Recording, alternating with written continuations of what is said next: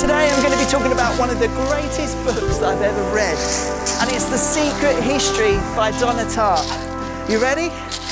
Let's go.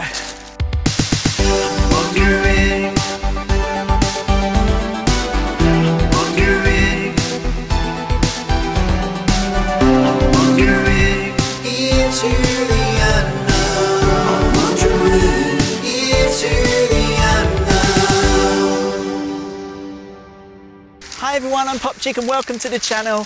In this channel I love to talk about books and films and all the things that I love, and hopefully that might inspire you and resonate with some of you, and hopefully you'll click subscribe and give it a thumbs up if you like the video. But let's get into this amazing novel. Whew, this book, if you've not read it, then you are in for a real treat.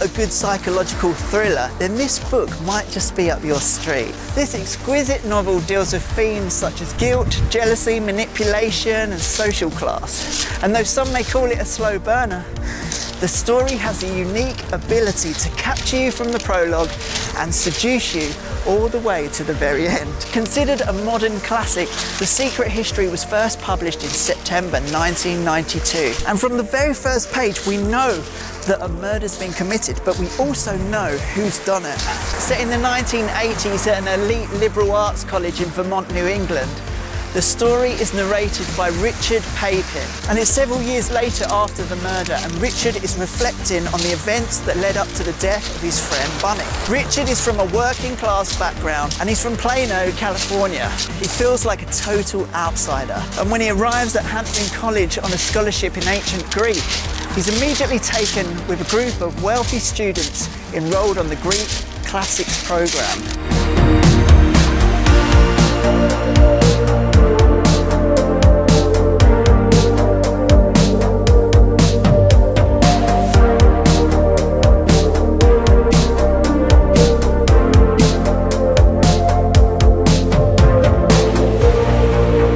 After watching this mysterious group from afar, Richard one day plucks up the courage to approach the group in the library.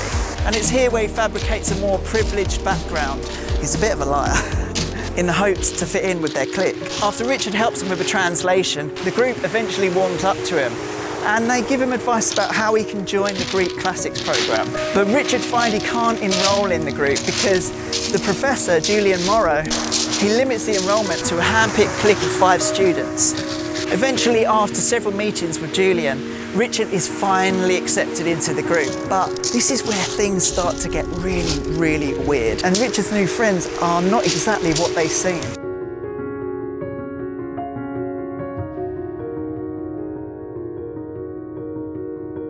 There's Henry, an intellectual genius with a passion for Homer and Plato. The secretive twins, Charles and Camilla, whose intimate relationship raises a few eyebrows. There's the red-headed Francis, whose family owns a secluded house in the countryside, which later becomes sanctuary for the group.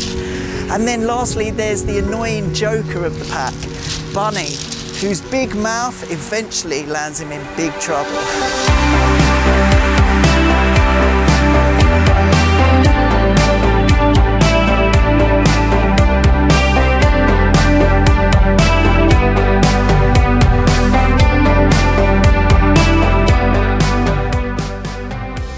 Now, if you didn't know, DonnaTartt is also the author of The Little Friend and The Amazing Goldfinch. In The Secret History, there's an intellectual quality to the prose that will appeal to scholars. But there's also a Dickensian realness in the characters that speaks to you on a human level. And even though you might not agree with some of the characters and what they do, they all have relatable qualities, good and bad. Every sentence DonnaTartt writes is with purpose and heart, and you can't help but feel the beauty and at times the terror in our words. One particular quote I love from The Secret History is when Richard is describing the lovely Camilla. He says, "But strange and marvellous as she was, a wisp of silk in a forest of black wool, she was not the fragile creature one would have her seem." Whew. Just reading that now gives me chills.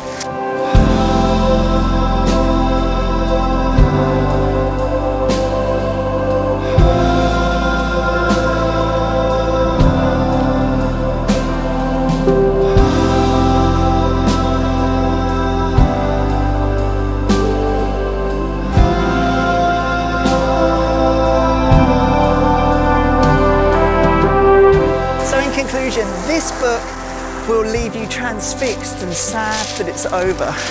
You'll be under its spell for days, if not years. And like me, you might even feel compelled to download the audiobook, just so you're one step closer to the beating heart of DonnaTartt. And then you'll have DonnaTartt's voice in your head, and then maybe in your dreams, as you toss and turn, reflecting on the characters and their individual flaws. You'll no doubt remember Bunny and his untimely death and the horrors that came with it. And the next time you go for a walk alone in the countryside, you'll be sure to check who's behind you.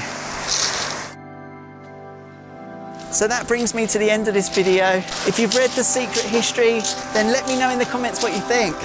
And if you're about to read it, I hope you enjoy it as much as I do. Until next time, I'll see you in the next video where we go into the unknown.